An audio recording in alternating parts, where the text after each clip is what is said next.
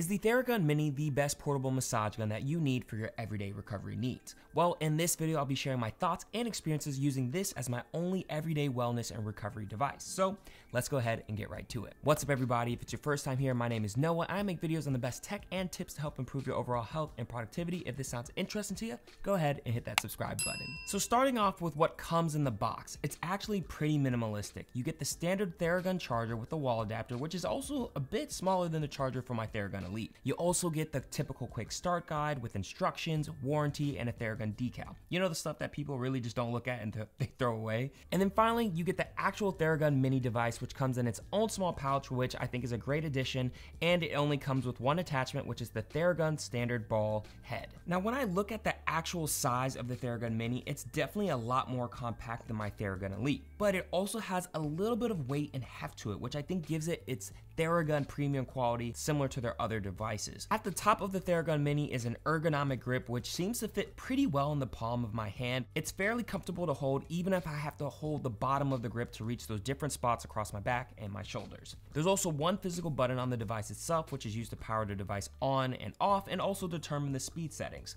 There is an LED light in the middle of that button to display the battery life of the device, with green showing full charge, blue showing halfway charge, and red being low charge. Next to the power speed button are 3 LED lights which show you which speeds you'd like the Theragun Mini to be at. And of course, you have the ball attachment at the bottom of the device, which you can switch out if you have any of the 5 attachments that Therabody sells. In terms of how it works and its effectiveness, it definitely lives up to par with the other Theragun devices. For me, I feel the power is very similar to what I have with my Elite and the Prime that I used to have, where after just 5 to 6 minutes of usage, my body feels pretty loose, relaxed, and recovered. Unlike the Theragun Prime and Elite, however, you can only choose between 3 speeds versus 5. This is typically calculated in ppms, which correlates to how many percussions or times the attachment head will come in contact with your body. For the Theragun Mini, they go from 1,750 percussions per minute for level 1, level 2 is 2,100 ppms, and then level 3 is the highest, being at 2,400 ppms. Still though, the lowest and the max number of ppms are exactly the same as the other devices. Now in terms of sound, it's really not that bad. I would definitely say it's a good bit quieter than my Theragun Elite, but I still find myself a bit self-conscious in public or in quiet environments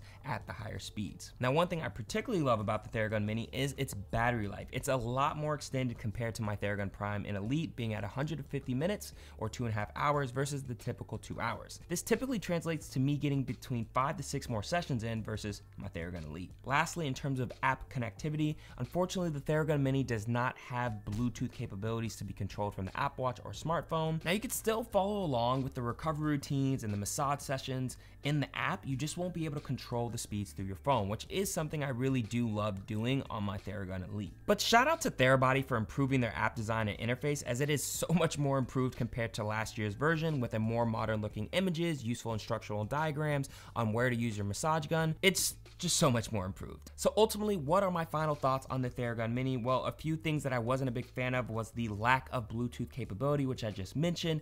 I feel that Bluetooth technology should just be in all sorts of devices, given where we are in the state of the world right now. I also wish the Theragun Mini was a little bit more ergonomic, like maybe having more of a handle versus just this solid thing right here, because I feel like it would be easier to grip to get behind my shoulders or maybe upper back. And then lastly, which I can't really say is specifically about the Theragun Mini, but I do wish their app functionality was a little bit better. Maybe having videos in the app that show you how to use a massage gun, or some way of giving me an overall recovery status based on how much I use the Theragun Mini during the week, or maybe just body parts that might need to use the Theragun a little bit more, again, based off the workouts that I did. But overall, I'd say I definitely recommend the Theragun Mini if you're looking for a compact massage gun to help you recover after workouts, assist with muscle aches or knots on your body. It's a great addition to your wellness arsenal, especially if you have other Therabody products or attachments. It's a great entry into the world of quality massage guns without having to drop like $1,000 on a top tier device, with it only being around $200.